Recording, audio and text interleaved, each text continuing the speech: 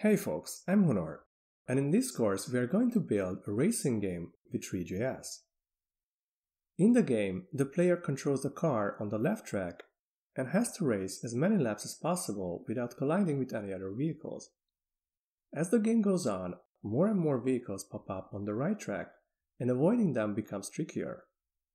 The only thing you can do to avoid a collision is to accelerate or decelerate the car. You can't fully stop it though. So while it's easy at the beginning, it will get quite tough as more and more vehicles show up on the other track. In this course, we are going through how to build this game with Three.js. We start with the basics. We set up the scene, the lights, and the camera. Then we build a minimalistic car by putting together boxes. We also add texture to it to paint the windows. For our textures, we're not just going to import an image. We're going to code our textures with HTML canvas. Once finishing with the car, we create a racetrack. We talk about how to draw two-dimensional shapes in Three.js and how to turn them into extruded geometries. This part will also contain some trigonometry, as we need to calculate some angles to draw the track. Don't worry though, we are going to cover everything in detail. And once we know how to create a car and the track in the 3D space, we will add the game logic. We add event handlers and the main animation loop that will move around the vehicles and take care of the game logic. There's a lot to cover in this course, so let's get right into it. The only thing you need as a prerequisite is a basic understanding of JavaScript. We won't do anything crazy with JavaScript, but we won't go through the code line by line either. So let's start with setting up our project. To generate graphics, we use Three.js. Three.js is a JavaScript library that uses WebGL under the hood to generate 3D graphics in the browsers. Now you might be thinking, okay, but why don't we just use WebGL then? WebGL is a rather low-level API, and you need to do a lot, even to paint a simple box on the screen. On the other hand, Three.js is like playing with Lego. We just put together a scene with some geometries, add some light, set up the camera, and we have a 3D render. As Three.js is a library, we need to add it to our project first. There are several ways to do this. Probably the easiest is if you're using CodePen.io. I use CodePen for most of my demos because you always have a live preview while you're coding, and you can easily share your work with others.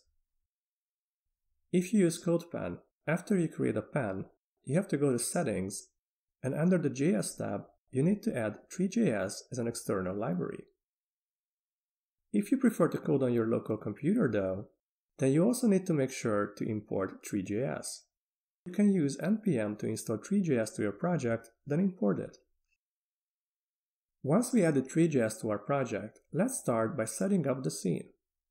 We are going to set up lights, the camera, and the renderer. I added Three.js to my project with Node Package Manager, so as a first step I import it here. Then first, let's create a Three.js scene. A scene is a container. It will contain all the 3D objects that we want to display and the lights. Here we generate a 3D object representing the player's car with a function that we are going to discuss in a minute. Then we add this car to the scene. As a next step, let's add the lights. We have two lights, an ambient light and a directional light. The ambient light is shining from every direction.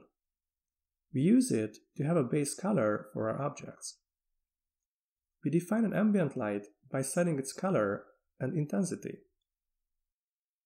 The color is usually white. The intensity is a number between 0 and 1. The two lights we define will be used simultaneously, so we want each of the intensities to be around 0.5. Once we define the light, we add it to the scene and we define a directional light.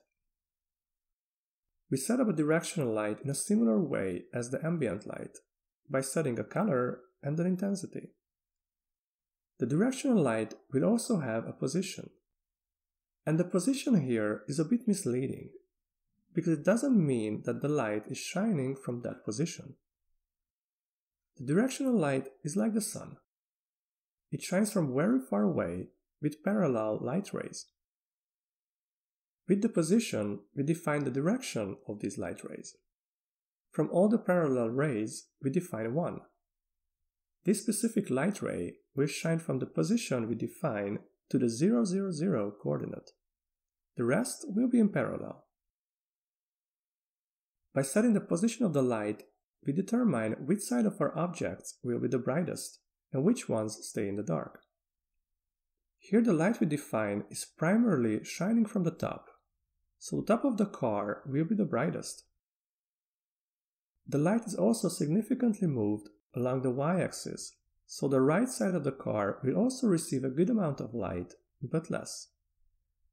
And while the light is also moved a bit along the x-axis, the front of the car won't receive that much light. If we go back to the code, here we define the light's position by setting its x, y, and z coordinate. We can see that the x value is indeed the lowest, so that's why the front of the car is the darkest. The y and z values are close. Still, the z position is the highest value, hence the top of the car is the brightest. Now that we have lights, let's set up the camera and define how do we look at the scene. There are two options here. There are perspective cameras and orthographic ones. Video games mostly use perspective cameras because how they work is closer to how we see things in real life. In this game though, we are going to use orthographic projection. With orthographic projections, things will have the same size no matter how far away they are from the camera. They also don't distort the geometries. The parallel lines will remain in parallel. This will give our game a more minimal, geometric look. For both types of cameras, we have to define a view frustum. This is the region in the 3D space that is going to be projected to the screen. We are not going to use a perspective camera in this game, but if you want to experiment with it, this is how you can set it up. In this figure, you can also see how this projection works. Everything within the view frustum is projected towards the viewpoint with a straight line. You only need to define 4 parameters to define a perspective camera. You need to define a field of view, which is the vertical angle from the viewpoint. Then you define an aspect ratio of the width and height of the frame. Then the last 2 parameters define how far the near and far planes are from the viewpoint. Things that are too close to the camera will be ignored, and things that are too far away will be ignored as well. Of course, normally, the near plane is closer to the camera because you don't want to miss things right in front of you. This is just an example. Then there's orthographic camera that we are actually going to use. Here we are not projecting things towards a single point, but towards a surface. Each projection line is in parallel. That's why it doesn't matter how far objects are from the camera, and that's why it doesn't distort the geometries. For an orthographic camera, we have to define how far each plane is from the viewpoint. We define that the left plane is 75 units away to the left, the right plane is 75 units away to the right, and so on. Here these units don't represent screen pixels.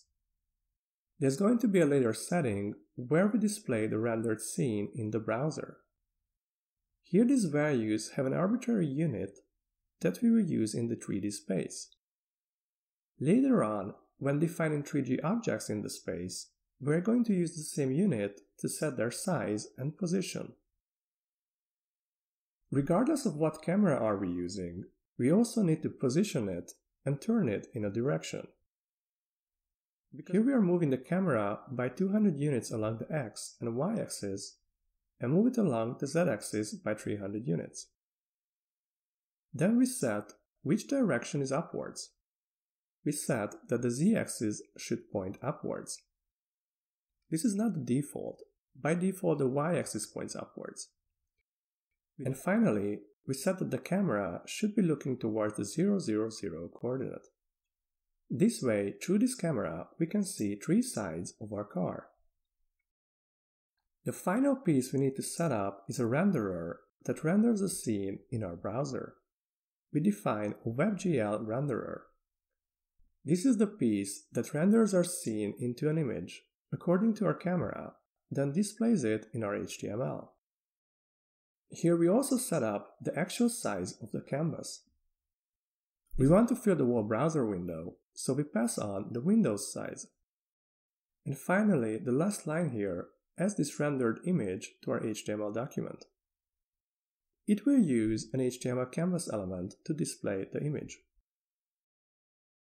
As a next step, let's see how can we compose a car. In the first round, we will create a car without textures. It's going to be a minimalistic design. We just put together 4 boxes. We define the car function we used before to return our 3D object. This function starts with creating a Three.js group and ends with returning it. This group is another container like the scene. It can hold Three.js objects. It is convenient because when we will move the car, we will simply move around the group and we don't need to move each individual piece of the car. First we create the back wheels. We will define a gray box that will represent both back wheels. As we never see the car from below, the player will never notice that instead of having 2 back wheels, we only have 1 big box. We define the back wheels as a mesh. A mesh is a combination of a geometry and a material, and it represents the 3D object. The geometry defines the shape of our object. In this case, we create a box by setting its dimensions along the x, y, and z axis to be 12, 33, and 12 units. Then we set a material that will define the appearance of our mesh. There are different material options. The main difference between them is how they react to light. We use Mesh Lambert material. The Mesh Lambert material calculates the color for each vertex. In case of drawing a box, that's basically each side. We add this box to the scene by adding it to the group and adding the whole group to the scene. By default, the box will be in the middle. Its center will be at the 0, 0, 0 coordinate. Let's move it into position. First we raise it by half of its height. So instead of sinking in halfway to the ground, it will lay on the ground. Then we move it back along the x-axis to reach its final position. In the same way, we can define the front wheels as well. It's exactly the same geometry and material. The only difference is that we move this one in the other direction along the x-axis. Then we define the main part of the car. The geometry will be another box with different dimensions. This mesh will raise above the ground by setting its z position higher than half of its height. Then the same way, we add the top of the cabin as another mesh. Before moving on with the textures, let's adjust a few things. You can see that the back wheels and the front wheels are ultimately the same mesh. Instead of defining them twice, we can create another function that creates this mesh.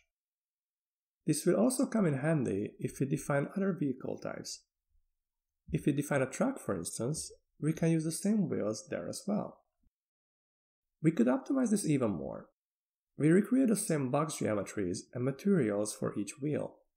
We could create one global wheel geometry and wheel material and reuse them each time we create a new wheel. Here we keep it simple though. For a minimal game like this, it doesn't make that much of a difference. As a next step, we can also randomize the color of the cars. On the top, we have an array of possible color codes for the vehicles as hex values. On the bottom, we define a utility function that picks a random value of a given array. Let's use these when setting the color of the main part. We call this utility function to pick a color from our colors array, and that will be our car's color. This way, when creating a new car, it can end up being red, yellow, or green, or any other color you list in this array. Now that we have a very basic car model, let's add some texture to the cabin. We are going to paint the windows. We will define a texture for the sides and one for the front and back of the cabin. When we set up the appearance of the mesh with a material, setting a color is not the only option. We can also map a texture. We can provide the same texture for every side, or we can provide materials for each side in an array. We are going to do the second option to have different textures on the different sides. As you can see, some textures won't fit right away. Three.js doesn't know how we want them, so we will need to adjust them by rotating or mirroring them till they reach their final position. To have a texture, we could use an image. But instead of that, we are going to do the extra mile and create textures with JavaScript. We are going to code images with HTML canvas and JavaScript. Before we continue, we need to make some distinctions between Three.js and HTML canvas, because otherwise things might get a bit confusing. Three.js is a JavaScript library. It uses WebGL under the hood to render 3D objects into an image, and it displays the final result in a canvas element. HTML canvas, on the other hand, is an HTML element, just like the div element or the paragraph tag. What makes it special, though, is that we can draw shapes on this element with JavaScript. This is how Three.js renders the scene in the browser. And this is how we are going to create our textures. So let's see how we can do that. As we are going to draw on canvas, first we need to create a canvas element. While here we create an HTML element, this element will never be part of our HTML structure. On its own, it won't be displayed on the page. Instead, we will turn it into a Three.js texture. Let's see how can we draw on this canvas. First, we define the width and height of this canvas. This size has nothing to do with how big the canvas will appear. It's more like the resolution of the texture. Once we define the size, we get the 2D drawing context. We can use this context to execute drawing commands. First, we are going to fill the whole canvas with a white rectangle. To do so, first we set the fill style to be white. Then fill a rectangle by setting its top left position and its size. When drawing on a canvas, by default the 0, 0 coordinate will be at the top left corner. Then we fill another rectangle with a gray color. This one starts at the 8, 8 coordinate, and it doesn't fill the canvas, it only paints the window. And that's it. We draw two rectangles with JavaScript to an HTML canvas. Then the last line turns the canvas element into a texture and returns it so we can use it for our car. In a similar way, we can define the side texture. We create a canvas element again, we get its context, and then first fill the whole canvas to have a base color, then draw the windows as rectangles. Of course, these two windows have different starting positions and different sizes, yet the idea is the same. Now let's see how can we map these textures to our car. When we define the mesh, for the top of the cabin, instead of setting only one material, we set one per each side. We define an array of 6 materials. We map textures to the sides of the cabin, while the top and bottom will still just have a plain color. If you map these textures just like that, then some of them, like the front texture, won't look like how we want it to be. To fix the front texture, we have to set the rotation and turn it by 90 degrees. We have to set this rotation in radians, so we set it to half pi. Before turning it though, we have to make sure that the texture is rotated around its center. This is not the default. We have to set that the center of the rotation is halfway both vertically and horizontally. We set 0.5 on both axes, which is basically 50%. Now these two are good. If we turn around the car though, we will see that the two other textures are a bit off as well. Let's start with the back texture. We do the same thing as we did before, except we turn this one the other way. Then finally, we need to flip the left side to fix it. We flip it along the y-axis to have it in the correct position. And that's how we set up our textures. We draw on canvas elements with JavaScript, turn them into textures, and map them. The same way as we created the car, we can create a truck or a tree. We are not going to get to the details here because it's ultimately the same thing. The truck is also a group of boxes. It can even use the same wheel function that we created for the car. The only difference here is that the cabin's material receives both the color and the texture, and Three.js will mix the two together. For the trees, we use both the sphere and the box geometry. To have a bit of diversity, we can even generate trees with different sizes. I let you figure these out as an exercise. And instead, let's move on with something more interesting, the racetrack. Let's see how to set up our racetrack. Our racetrack will have two layers. The bottom layer is a plane geometry. This is just a flat surface and it will be ultimately the track itself. We will add some texture to it for the line markings. Then we have three islands and the surrounding field. We will define these as two-dimensional shapes, then we turn them into an extruded geometry. An extruded geometry basically turns 2D shapes into 3D objects by giving them a depth. They will not just float above the ground, but they will stick out of it. Now let's see how do we build up these shapes. If we look at the track from above, we will see that under the hood we only have a few circles. And to draw these islands, we need to draw some arcs. Let's walk through how can we draw an arc and what parameters do we need to draw one. Let's take this one. First, we need to define its center position. This will be somewhere on the x-axis. Then we need to set a radius for this circle, and we have to say from which angle does the arc start and where does it end. The arcs are symmetric to the x-axis, so the start and end angles have the same value with opposite signs.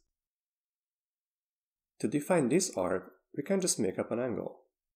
Let's say it starts at 60 degrees and it ends at minus 60 degrees. But then when we draw this other arc, we need to know where exactly should it start and end to match the previous one. We need them to look connected so that they form a shape together.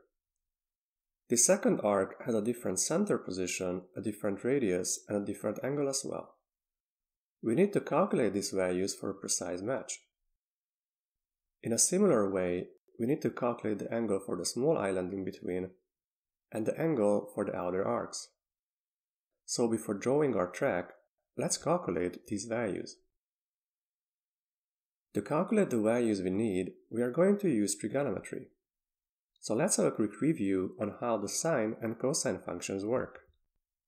Trigonometry says that in a right triangle, the sine value of an angle equals to the opposite side's length divided by the hypotenuse.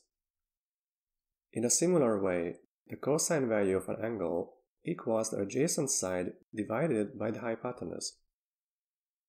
In other words, we can say that if we multiply the sine value of an angle with the hypotenuse, then we get the opposite side's length. Or the cosine value of an angle multiplied by the hypotenuse equals to the adjacent side. In our example, the hypotenuse will always be the radius of a circle, and we are going to use trigonometry to get the position of a point on the circle. Trigonometric functions also have reverse functions. We can calculate an angle in a right triangle if we know the opposite side and the hypotenuse, or the adjacent side and the hypotenuse. We are going to use these functions as well. Now let's see how can we make use of these functions to get the angles and positions we need to draw our track. First we define a track radius. This will be the distance from the center of the track to the line markings. Then we define a track width. From these two, we can calculate the inner track radius and the outer track radius. If we want to compare the sizes defined here with the car we defined earlier, then this is how the car will look like on the track. Now let's calculate the angles we need for drawing the islands. We define the first angle to be 60 degrees. We have to define the angles in radians though, so we set it to 1/3 pi. Then we calculate the value that we need temporarily to get the second angle. This value gives us how far away the starting point of this arc is from the x-axis. This distance is the opposite side of a right triangle, so we can multiply the psi value of our angle with the inner track radius to get this size. Now that we know this value, we can calculate the second angle. This angle should point to the same position. Here we also have a right triangle, and one of the sides is the same as the one we just calculated. We can use trigonometry again to get this angle.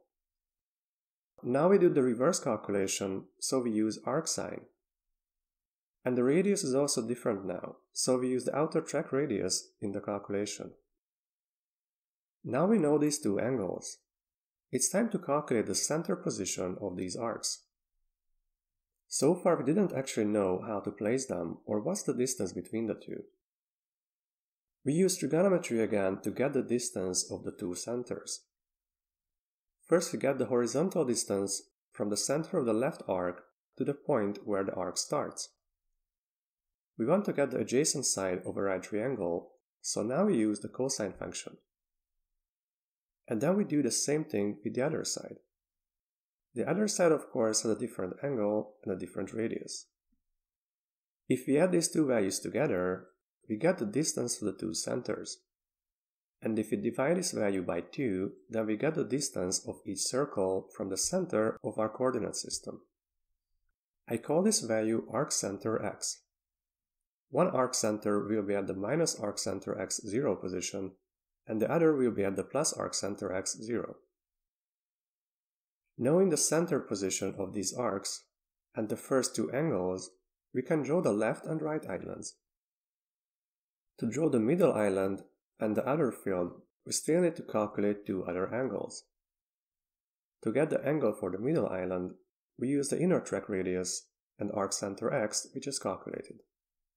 With these values, we can use arc cosine to get the angle. In a similar way, we can use the outer track radius and arc center x to get the angle we use for the outer field. Now we have all the angles and positions we need. We can start drawing our track.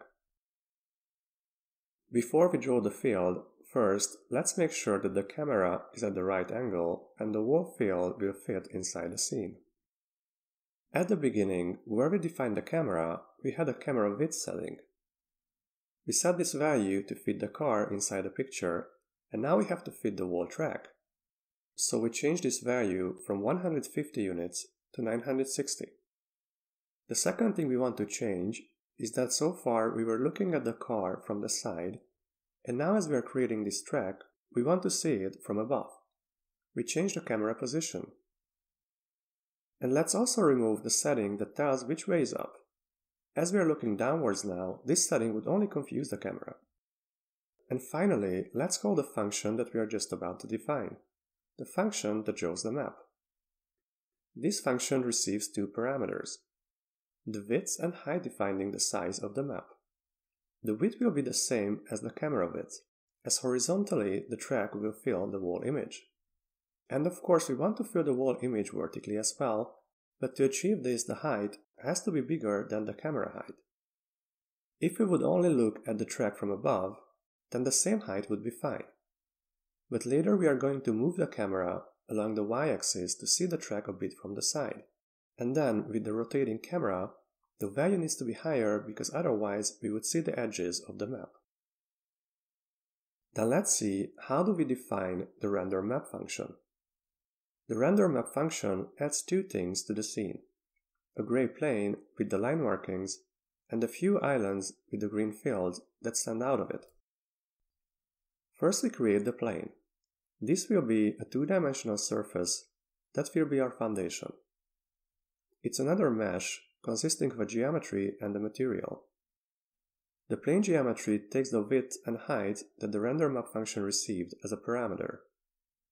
At first, we can define the material with a plain gray color.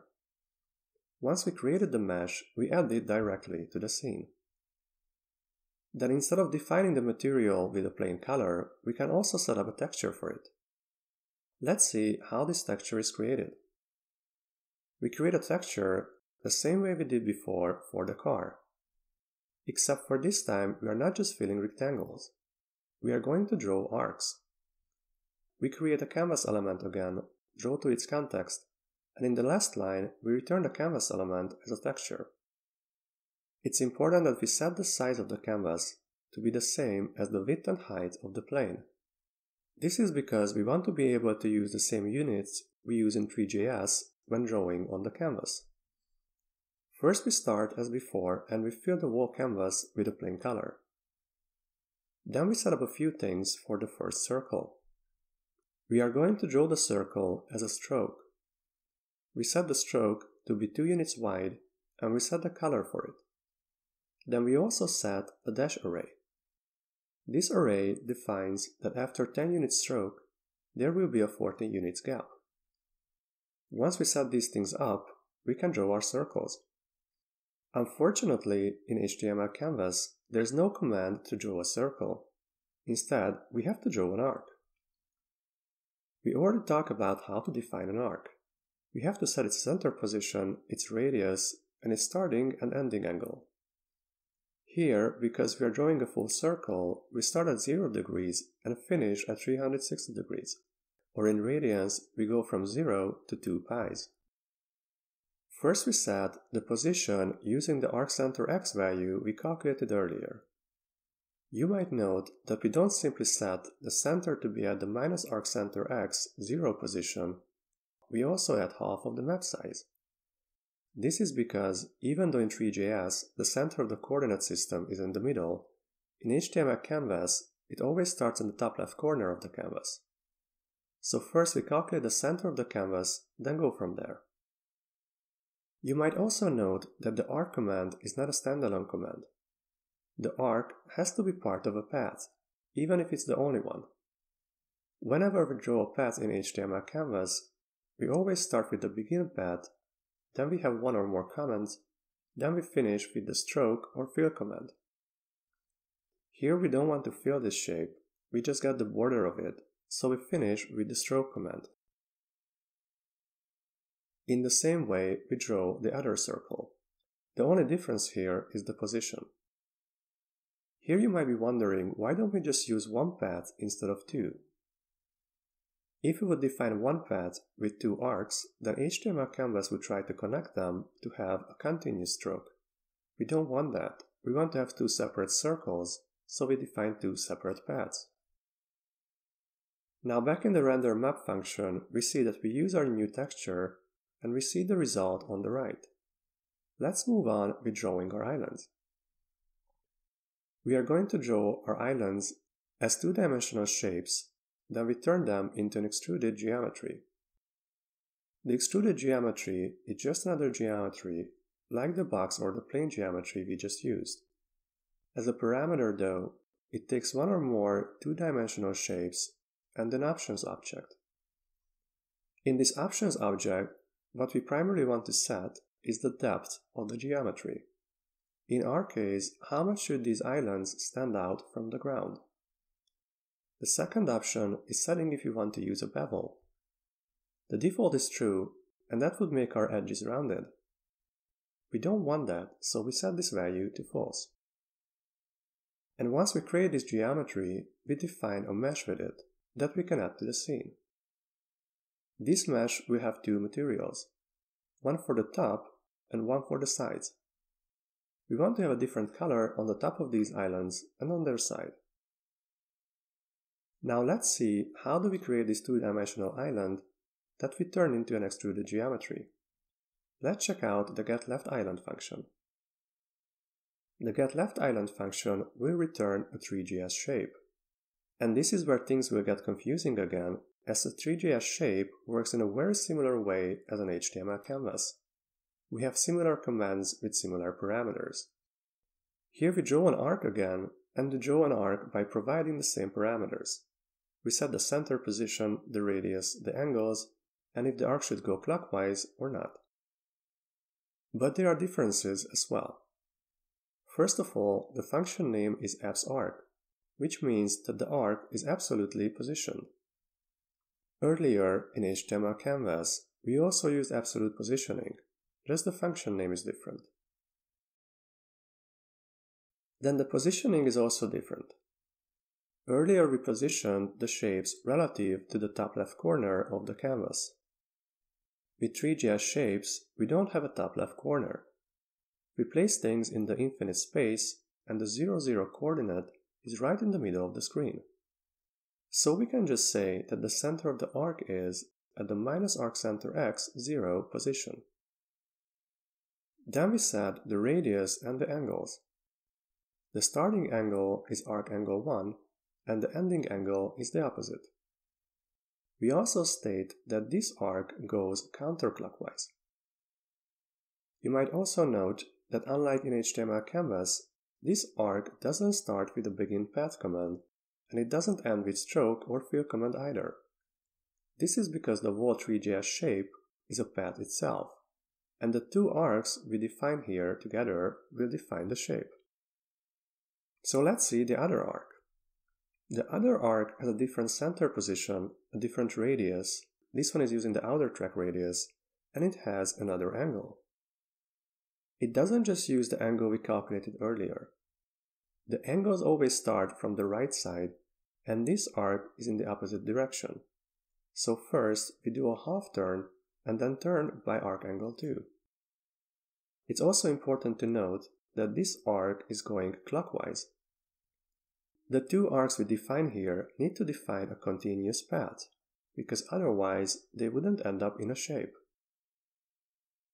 The same way we define the getLeftIsland function, we can define a two-dimensional shape for the island in the middle. First we draw the arc from the left, then we continue it with the arc from the right. Both of these arcs use the inner track radius, both use arc angle 3, which we calculated specifically for this island, and they both go clockwise. Then we can create a two-dimensional shape for the right island as well.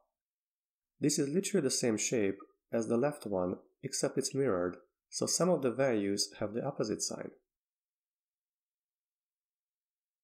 Then we draw the two-dimensional shape of the outer field. This function receives the size of the map because we want to fill the whole map. We start this one from the outside. With the first command, we move to the bottom left corner of the map. If you are using subtitles, they might overlap. And as the map's height is twice as the camera height, it should be actually outside of the visible area. I'm cheating a bit here. Then from the bottom left corner, we draw a straight line to the middle of the bottom edge. Drawing commands always continue the previous command, both here where we define a Three.js shape and in HTML Canvas. The line 2 command always draws a straight line from the point where the last drawing command has ended. Then we draw the last outer arc. This is similar to the arcs we drew before. It uses the outer track radius, arc angle 4, and it goes clockwise. And while it's not connected with the previous path segment directly, it is implied that it continues the previous command. We still have a continuous path. Then we draw the other arc. It also goes clockwise in order to continue the path. Then we go down to the bottom edge with a straight line, and then we go around the edges of the map. We go to the right first, then up, then to the left. And then again, we don't need to close the shape.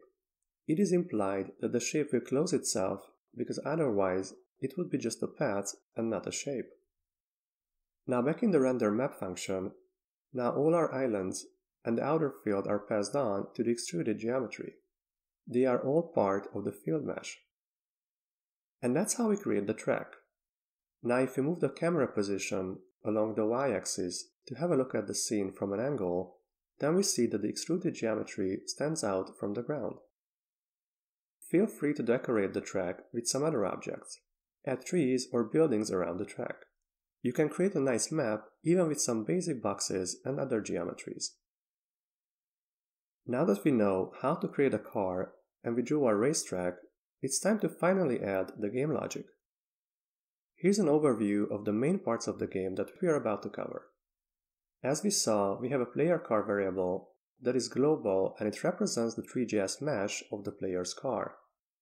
This is the car that the player can control by accelerating or decelerating it. We are also going to have an array of the other vehicles. These are cars or trucks that move on the other track. To populate this array, we are going to have an addVehicle function that generates a random car or truck with its own color, speed, and direction. Then we are going to have the main animation loop.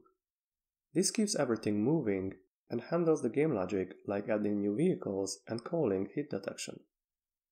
This will keep track of some global variables like player angle moved and score.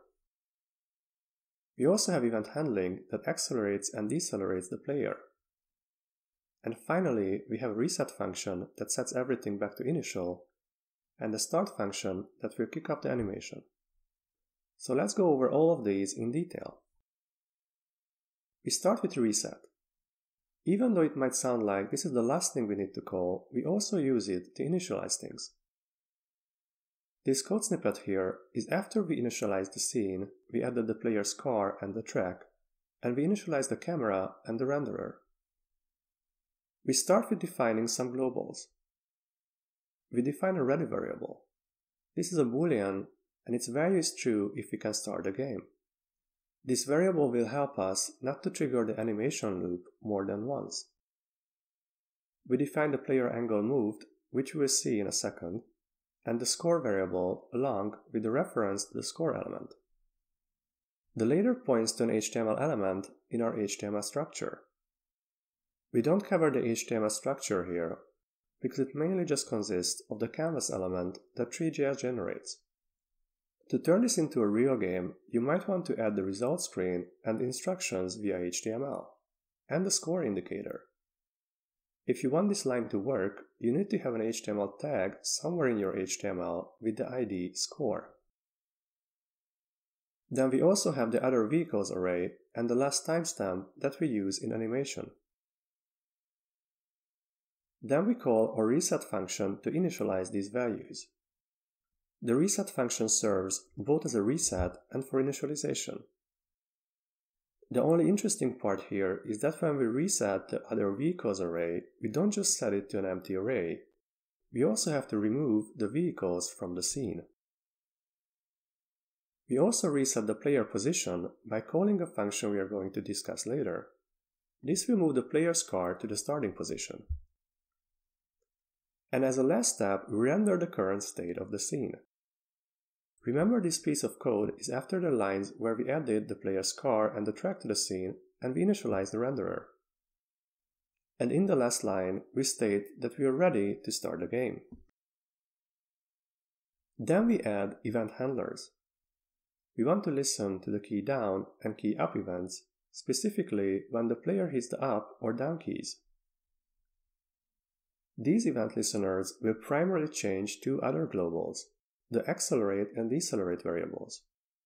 Once the up arrow is held down, the accelerate variable should be true, and once the down arrow is held down, the decelerate variable should be true. We also have a third case here. Pressing the R key will reset the game by calling the reset function we just defined. Pressing down the up arrow will also start the game by calling the start game function. This will check if the game is in a ready state, and if it is, then starts the animation loop. The primary purpose of this ready variable is to avoid triggering the animation loop more than once. Every time the player presses the up key, the start game function will be called, but only the first time will it trigger the animation loop. The animation loop is triggered by the renderer's setAnimationLoop function. This works in a very similar way as the requestAnimationFrame frameworks.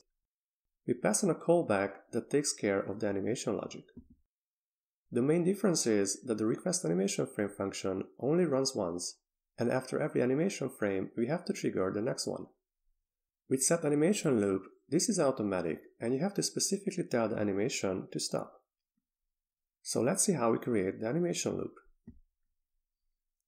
The animation function will move everything that needs to move and take care of the game logic. It will add new vehicles to the track when needed, update the score, and even call hit detection. It receives a timestamp.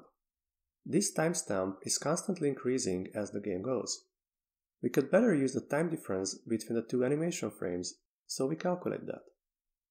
We keep track of the previous animation frame's timestamp in a variable called last timestamp. And in every turn, we subtract this value from the current timestamp to get the time passed between the two animation cycles. We call the time passed between two animation frames time delta. At the end of every animation frame, we render the modified scene. Let's see what happens before that. First, we move the player's car. We call the movePlayerCar function and pass on the time passed. Let's see how it works. The player's car should move around the track in a circle. Instead of defining the car's position by an x and y coordinate, we define it with an angle. This angle will tell where should the car be around the circle, and from this we will calculate the x and y position. This angle has two components: the starting position and the actual movement the car made. We separate these two because when we calculate how many laps the player took, we will only use the actual movement and not the initial position. The player starts at 180 degrees, which is pi in radians. This initial position we call player angle initial. This is a constant value. And as the game goes, we increase, or as the car goes clockwise, actually we decrease, the player angle moved variable. These two angles make up the total player angle, which we will use to calculate the car's position. But first, let's see how the player angle moved variable is changing. In every animation loop, we calculate by how much should this angle change. First, we calculate the player speed, which will give us the desired rotation per milliseconds. Then we multiply it by the time passed to get by how much should the car move in this animation frame. This is a delta value that we subtract from the current angle. To get the player speed, we define another utility function. This function will give us a speed depending on the accelerate and decelerate globals. If the player is accelerating, it gives back double the base speed, and if it's decelerating, it only gives back half of it. And if no acceleration or deceleration is happening, then it gives back the base speed.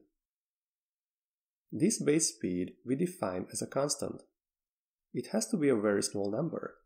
It represents how much the angle changes every millisecond if no acceleration or deceleration is happening. Now let's calculate from this angle how do we get the x and y position of the car. We use trigonometry again. We can draw a right triangle between the center of the track and the car. Then we can calculate the horizontal component of this triangle using the cosine function. Then to get the x position of the car, we shift this by the circle's position. In a similar way, we calculate the vertical component of this triangle with the sine function. We can calculate the x and y position this way for any given angle. On every animation frame, we change the angle, then recalculate the actual position with trigonometry. The last thing we need to calculate here is the car's angle. The car is also rotating as it goes around the track. This rotation should always be the main angle minus 90 degrees. Now that we place the player's car, let's go back to the animation function and see what else do we have. Once the player moved, we can recalculate if it made another lap. We recalculate the number of laps by dividing the moved angle with a full turn that is 360 degrees. As we use radians, we divide it by 2 pi. We also use map.floor here because we also want to have a whole number. We don't want something like 1.5 laps. Then we also check if the number of laps equals the score number, and if not, then change it. We have this condition here because we don't want to update the HTML element representing the score with every animation frame. If it didn't change, then we don't update the DOM. The main animation loop also takes care of adding other vehicles. When the game starts and with every 5 laps, we add a new vehicle to the other track. We check how many other vehicles we already have, and if we need more, then we add one. Let's see how the add vehicles function works. The add vehicle function will add a new car or truck both to the scene and to the other vehicles array. It picks a random vehicle type, a car or a truck, then creates a mesh for it. In this course, we didn't cover how to do a truck, because you can do it in a very similar way as the car. I let you figure out how to create a track yourself, or if you want, you can add even more vehicle types to this game. We add this mesh to the scene first, then we set up a few other parameters for this vehicle. First, we need to decide if the vehicle will go clockwise or counterclockwise. We do this by generating a random number between 0 and 1 and check if it's more than half. Then we decide on the starting position. If it goes clockwise, then the vehicle starts at the top of the track at 90 degrees at half pi in radians. If it goes counterclockwise, then it starts at the bottom of the track at minus half pi. We do this because we want to give the player some time before it potentially crashes into this new car that just popped up out of nowhere. Then we need to figure out the speed multiplier. This is a multiplier because we are going to multiply the base speed with this value. So if the speed multiplier of a vehicle is 1, then that vehicle will go with the same speed as the player by default. The speed multiplier will be a random number in a range, depending on the vehicle type. In case of a car, it will be somewhere between 1 and 2. As a last step, we add all these, the 3D mesh, the direction, position, and speed, to the other vehicles array for later access. We are about to need all these when moving around the vehicles. Let's see how that goes. Back in the animation function, the next thing we are about to do is to animate these other vehicles. This function also receives the time delta variable because the movement depends on the time passed. In this function, we do a very similar thing as we did before when moving around the player's car. We go through the other vehicles array, and based on their direction and speed, we change their angle. Then we use this new angle to calculate the x and y position of the vehicle, along with their rotation, and place them accordingly. Now back in the animation function, there is a last thing we need to do: hit detection. Once both the player and every other vehicle's position has been updated, we need to make sure that the player didn't crash into any other vehicles. The other cars don't crash. They can go through each other. The player, though, has to avoid collision. Let's see this scenario. The player is entering the intersection, while another vehicle is over there. How do we know if they crashed? We are going to calculate hit zones. Each vehicle has 2 of them, and if they overlap, then we have a crash. This is not necessarily the most precise calculation. It can happen that the cars do not hit each other yet, but the hit detection already indicates a crash because of the hit zones overlap.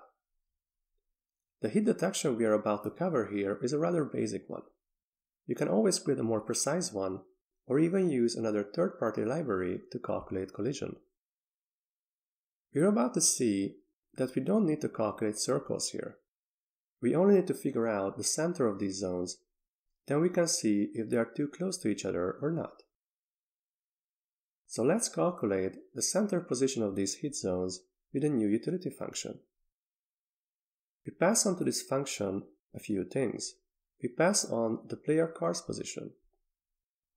Then we also pass on the player's angle and the fact that it goes clockwise. The last thing we pass on is how far away should the center of the hit zone be comparing to the car's position. From all these values, our utility function will give us the x and y coordinate of the center of the hit zone. It uses trigonometry again to get the horizontal and vertical distance from the player's position. Now the same way we can get the center of the other hit zone. We pass on the same parameters, except this one is shifted backwards. Then we go through all the other vehicles. We go through the other vehicles array with the sum function. This function will give back true in case any of the vehicles have a hit. We can define different hit zones and hit detection for different vehicle types. A truck, for instance, might be longer, so we can even define 3 hit zones. We only cover the cars here now. We define hit zones the same way as we define for the player's car. We pass on the other vehicle's position, direction, and so on. Then once we get the position of these hit zones, we calculate the distance between the player's hit zones and the other vehicle's hit zones. We use another utility function that gives back the distance between 2 points. It uses the Pythagorean theorem. That says the distance between 2 points is the square root of the sum of the vertical and horizontal distances square. We have a hit if the frontal hit zone of the player's car is too close to any of the other vehicle's hit zones, or when the front of the other vehicle is too close to the back of the player's car. We don't cover the hit detection with the truck, because we didn't cover how to draw the truck either. You can define it in a similar way. If for any of the vehicles one of the hit zones is too close, our hit variable will be true. In this case, we can stop the game. We can stop the animation loop by passing on null to the setAnimationLoop function. This will stop everything. And because the game is not in the ready state, the player won't restart the animation loop accidentally by pressing the up key. This is also the right place to add some other logic, like showing up a result screen with the final score and telling how to restart the game, which we can already do, by the way. If you remember, in the event handlers we defined a case for resetting the game. If you hit the R key, it will call the reset function, which resets all the variables we changed and removes every other vehicle from the scene. It also resets the ready indicator, so next time the player hits the up key, it will start another game. If we did everything right, then we finally have a game. It was a long course, and I know some parts were rather complicated. So if you want to go through the code in more detail, then you can find the whole source code on CodePen. The link is below in the description. If you want to play around with the code, you can find the fork button at the bottom right corner that will make a copy for you. This version you can change as you like, and your changes will be saved to your account. Thank you for watching. If you like this course, please subscribe. I have some other Three.js game ideas I'm planning to cover, and I'm also uploading web development related courses on other topics. Let me know what you would like to learn next, and if you have any feedback for this course. And don't forget to check out my earlier videos on game development. See you at the next one.